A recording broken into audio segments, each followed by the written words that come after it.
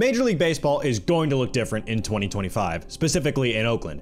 After the conclusion of the 2024 season, the Oakland A's lease at the Coliseum will expire and leave them with no permanent home. After years of attempting to strike a deal with the city of Oakland, the A's look all but guaranteed to leave the town. We can spend time throwing blame around, but at the end of the day, Oakland as a city deserves better. Oakland fans deserve better. A's ownership has failed the very fans who watched them put forth a half-assed attempt to field a competitive team for the last 3 seasons, despite being in the playoffs as recently as 2020. On April 20th, 2023, the A's announced that they had signed a binding agreement to buy land in Las Vegas to build a new stadium, all but ending any attempt to stay in Oakland. The A's have been in Oakland since 1968, winning 4 championships, including 3 in a row from 1972 to 1974. However, the A's have been more widely known as the Moneyball team, where GM Billy Beane famously implemented an analytics-based strategy to build a winning ball club. And in the 2002 season, the A's won 20 consecutive games on their way to winning the American League West. Though they lose to the Yankees in the playoffs, the A's push toward using advanced analytics to evaluate players became more widely adopted after the 2002 season. Most notably, the Boston Red Sox approached Billy Beane in an effort to use the same strategy to break their World Series drought. Beane turned down the Red Sox, who then hired Theo Epstein and eventually went on to win the World Series in 2004, breaking the curse of the Bambino and ending their 86-year wait for a championship. At face value, seeing teams adopt advanced analytics around the league should be a good thing, right? More teams will feel like they can compete with the Yankees and other big market teams without spending obscene amounts of money.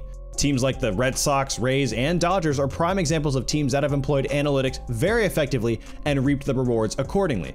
But over the last few years, teams coming to the realization that building a winning ball club doesn't necessarily cost a fortune has come to hurt players and fans alike. Teams are cutting costs everywhere they can, primarily coming in the form of payroll. And the result is usually pretty non-competitive teams.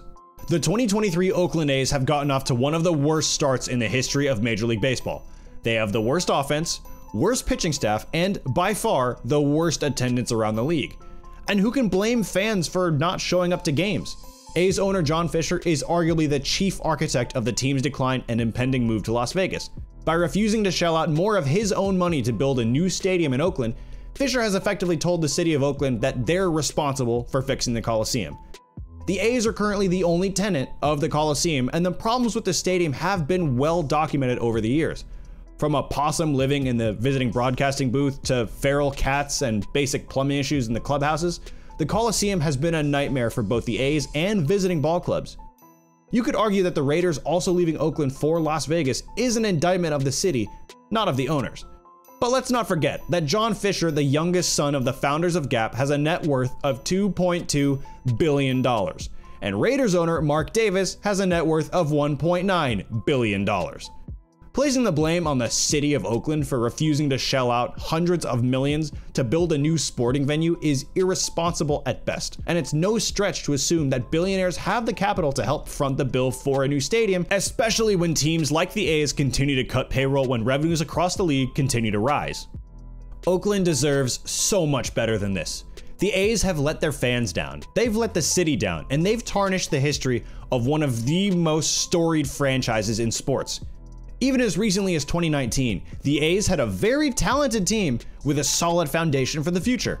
But of the players still on the roster from this team, only Ramon Laureano and Paul Blackburn remain with Oakland. The A's haven't always had this level of indifference when it comes to fielding winning teams, and the 2019 squad is proof of that very idea. The one group that stands to lose the most from this whole debacle is, of course, A's fans. And on June 13th, the Oakland faithful let their voices be heard.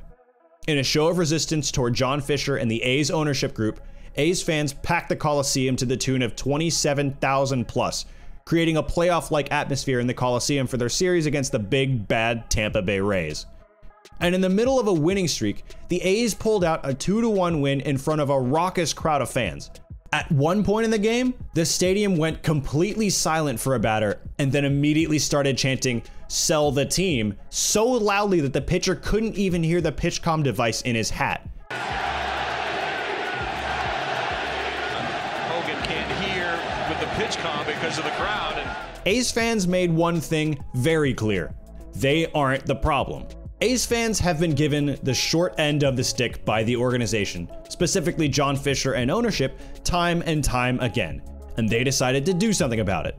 But of course, Major League Baseball in the modern era cannot exist without Commissioner Rob Manfred opening his mouth and making the problem 10 times worse.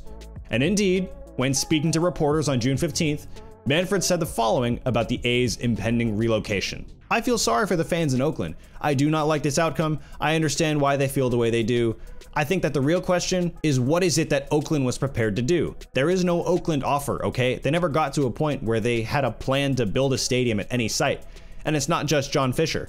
The community has to provide support, and at some point you come to the realization it's just not going to happen." Manfred later said that he did not see the reverse boycott that evening because he was at dinner with the owners. Go figure. He also said that it was nice to have an average-sized crowd at a major league facility. What a slap in the face from the commissioner of baseball. In response to the city's alleged lack of a proposal to the A's, Oakland Mayor Shang Tao then released the following statement: "This is just totally false. There was a very concrete proposal under discussion, and Oakland had gone above and beyond to clear hurdles, including securing funding for infrastructure, providing an environmental review, and working with other agencies to finalize approvals. The reality is the A's ownership had insisted on a multi-billion-dollar 55-acre project that included a ballpark, residential, commercial, and retail space. In Las Vegas, for whatever reason, they seemed satisfied with a 9-acre leased ballpark on leased land. If they had proposed a similar project in Oakland, we feel confident a new ballpark would already be under construction." At the end of the day, it's Major League Baseball's owners who sign Manfred's paycheck. He reports to them, not to the fans, not to the players, not to anyone else. So it's not totally surprising to see Manfred give that kind of response.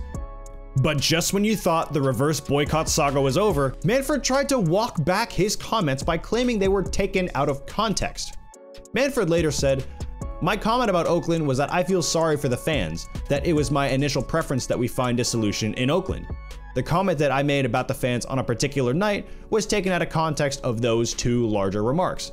I feel sorry for the fans. We hate to move. We did everything we possibly could do to keep the team in Oakland. And unfortunately, one night doesn't change a decade worth of inaction." The A's look set to leave Oakland after the 2024 season, ending a storied era for one of America's great sporting franchises.